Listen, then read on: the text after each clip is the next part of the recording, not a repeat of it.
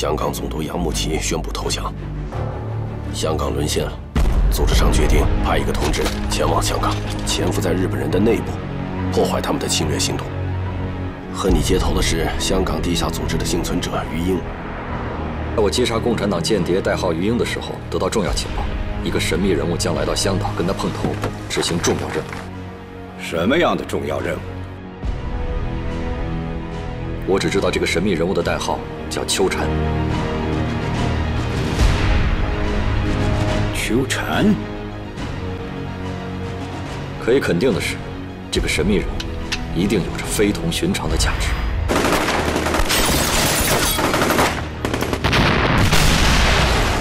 他是共产党，趁此机会必须帮我解决掉这个后顾之忧。